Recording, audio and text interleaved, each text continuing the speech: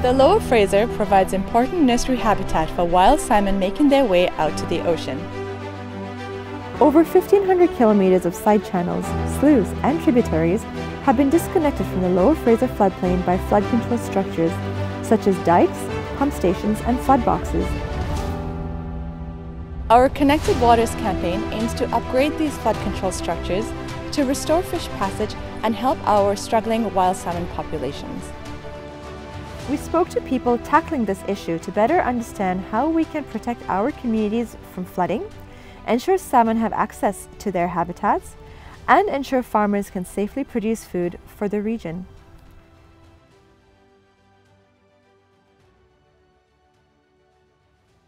The whole Lower Fraser River and estuary has a huge problem with a lack of connectivity. So from the flood control structures that are more in the river itself, down to the estuary where we have numerous jetties and causeways that really alter connectivity, really change the way that fish move around in the estuary, change the kind of habitats that used to exist in the estuary. So it's a big problem, not only from flood infrastructure, but from other water control infrastructure that we've built in the estuary as well. And so I think it's really important that we work to really reconnect those habitats. I refer to the salmon as our family. And right now our salmon are in big trouble. Their numbers are crashing.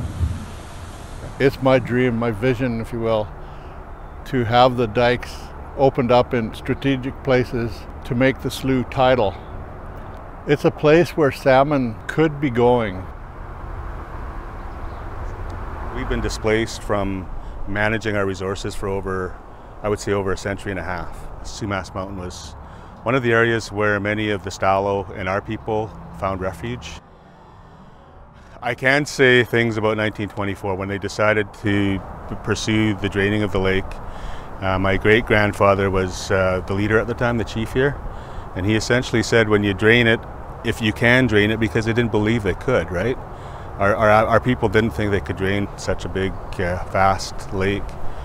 But if you drain it, you're going to drain and starve us, and you're going to take our economy away, our livelihood.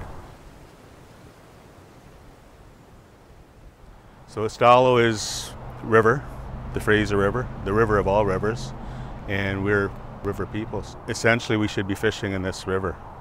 But if you look at it, I don't know that I would eat too many fish coming out of this river right now.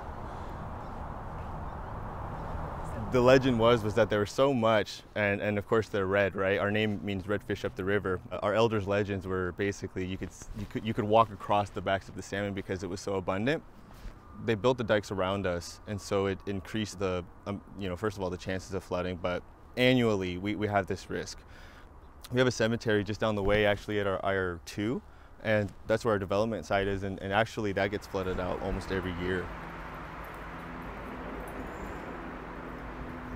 So we have a project on the Fraser River which will alleviate erosion of our recessed dike. One of the offsets might be to include a connection from the Fraser River into Zait's Slough to provide the freshwater inputs. The plan is to put culverts from the Fraser into Zait's Slough so that you could improve flow of water. Right now it's a stagnant slough. It's basically a lake at this point. Not only is it a reconnection, but it's also to improve water quality and hopefully salmon habitat. When you see habitat restoration projects, you quite often see people doing spawning habitat. But quite often that's not what limits a population of salmon in a particular river or a particular area. It's quite often enough spawning habitat, but what does limit a lot of populations is the ability to rear juveniles. For juveniles to survive, there's very high mortality of juveniles, whether they're from salmon farms and, things like that. Or when you get flooding, you get stranding of juvenile fish in the margins of rivers and things like that. What we're seeing right now is why this gate works well compared to a regular gate that that is not controlled by a hydraulic arm. So a tide gate is set to close at a certain time. It doesn't close automatically because water is flowing backwards. When you look at the water right now, you can see that the tide is rising and the Fraser is backing up, the Coquitlam River is backing up, and you can see the water flow through the gate under the dike and into the rearing habitat behind us. A typical gate will close as soon as water starts to flow backwards because that's just the way it's supposed to work.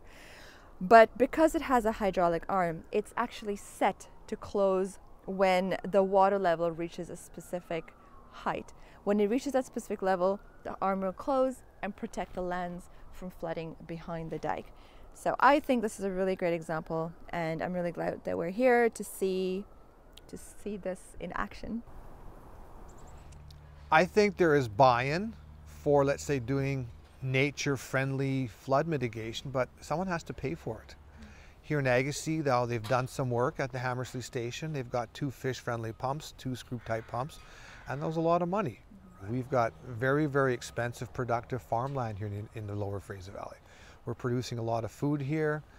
There is a long growing season. There's adequate water. There's a lot of this, yeah, it's well drained, it's flat.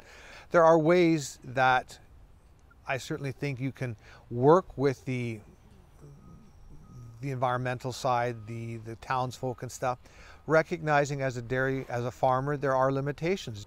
There's a lot of things that we probably unknowingly have impacted, and we're now starting to make corrections. So Spencer Creek is a smaller tributary that feeds into Kanaka. It's really important that it's finally been upgraded to be fish friendly, because we need to make sure that we're supporting the wildlife in our community and the fish in particular, because I feel that they often get left behind and forgotten. Our goal is to make sure that we're protecting the natural environment and that we're enhancing it.